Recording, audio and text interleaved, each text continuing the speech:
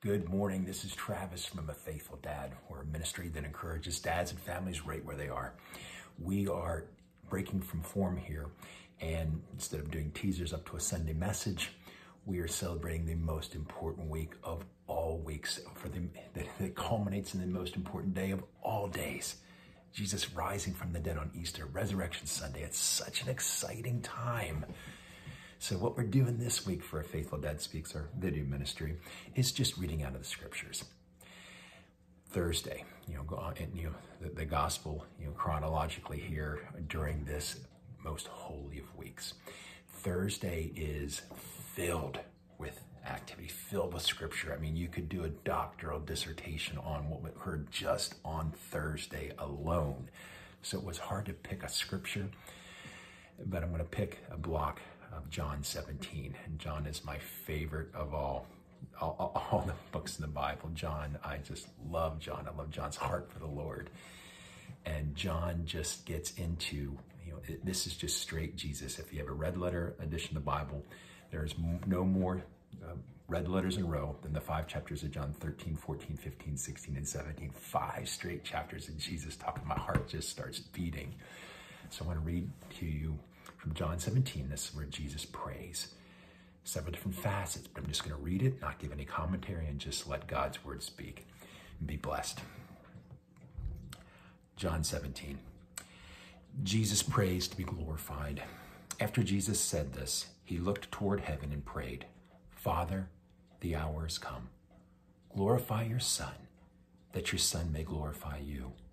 For you granted him authority over all people, that he might give eternal life to all those you have given him. Now this is eternal life, that they may know you, the only true God, and Jesus Christ whom you have sent. I have brought you glory on earth by finishing the work you gave me to do. And now, Father, glorify me in your presence with the glory I had with you before the world began. Jesus prays for his disciples. I have revealed to you to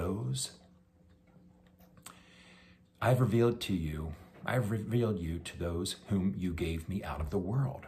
They were yours. You gave them to me, and they have obeyed your word.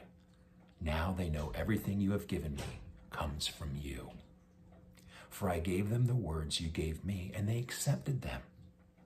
They knew with certainty that I came from you, and they believe that you sent me.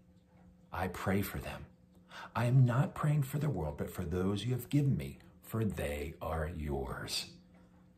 All I have is yours, and all you have is mine. And glory has come to me through them. I will remain in the world no longer, but they are still in the world, and I am coming to you. Holy Father, protect them by the power of your name, the power you gave me, so that they may be one as we are one. While I was with them, I protected them and kept them safe by that name you gave me. None has been lost except the one doomed to destruction, so that Scripture would be fulfilled. I am coming to you now, but I say these things while I am still in the world, so that they may have the full measure of my joy within them. I have given them your word, and the world has hated them, for they are not of the world any more than I am of the world. My prayer is not that you take them out of the world, but that you protect them from the evil one. They are not of the world, even as I am not of it. Sanctify them by your truth.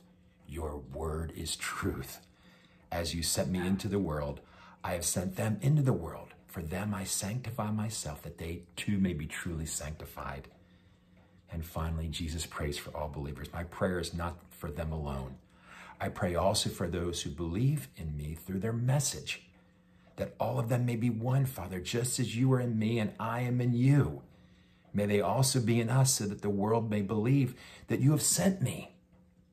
I have given them the glory that you gave me, that they may be one as we are one. I and them, and you and me, so that they may be brought to complete unity. Then the world will know that you sent me and have loved them even as you loved me. Father, I want those you have given me to be with me where I am, and to see my glory, the glory you have given me because you loved me before the creation of the world. Righteous Father, though the world does not know you, I know you, and they know you have sent me. I made you known to them and will continue to make you known in order that the love you have for me may be in them and that I myself may be in them. Wow. Praise the Lord. Jesus praying, John chapter 17.